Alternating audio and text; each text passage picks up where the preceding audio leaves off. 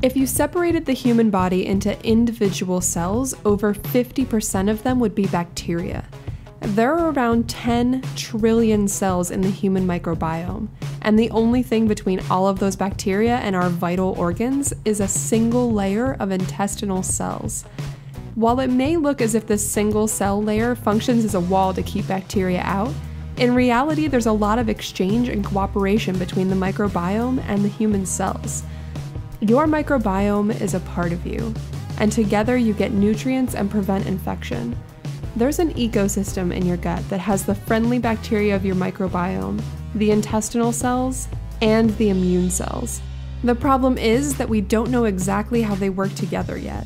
Researchers at the Rockefeller University uncovered some new aspects of the intestinal ecosystem that keep it in tip-top shape, and it turns out that the bacteria in your gut are a key part of it. These researchers focused on the role of the gut immune cells, not only because they're the first line of defense against infection, but also because the researchers thought they may help with normal gut function. They focused on a specific type of immune cell called intestinal intraepithelial lymphocytes, or IELs for short. Thanks to some seriously cool imaging, the researchers were able to track these IELs in live mouse intestines. They found that in a normal mouse, the IELs scan parts of the intestinal wall. Each IEL has its own cells to tend to, so that every intestinal cell gets visited by an immune cell. But finding out that the IELs scan the intestinal wall wasn't enough. These researchers wanted to know what the IELs depend on for their scanning behavior.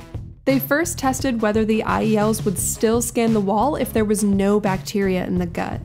To test this, they used germ-free mice that lack their own microbiome. These germ-free mice showed less efficient scanning, kind of like walking around a track versus wandering aimlessly in a little circle.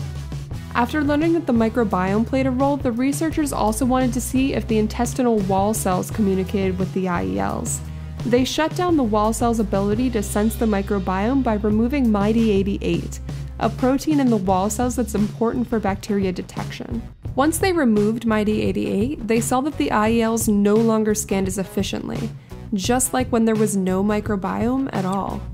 It seems likely that the IELs actually depend on the wall cells for their scanning behavior, like how you can't comfort someone if you don't know that they're sad.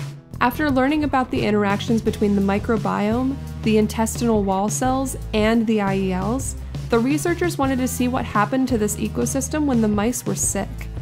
They looked at mice infected with two different intestinal pathogens, Salmonella or Toxoplasma. When the mice were infected, the researchers saw that the IELs didn't just scan the wall anymore. Instead, they began squeezing between the intestinal wall cells. The researchers called this behavior flossing. Yeah, like what you do with your teeth. They saw that the flossing happened more frequently at places in the gut with more pathogens.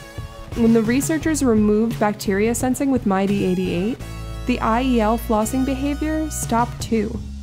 In order to floss, the IELs need to up their energy usage, kind of like how I need a snack before going to the gym.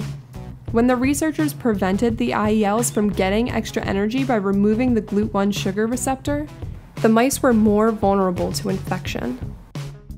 More work will have to be done to figure out exactly what these IELs are doing in the intestinal ecosystem, but we know that the scanning and flossing behavior is important to keeping the intestines intact and infection-free. It's possible that learning more about the immune gut ecosystem could help us understand diseases like Crohn's or celiac. But for now, just know that your immune system is working for you, even in the gut.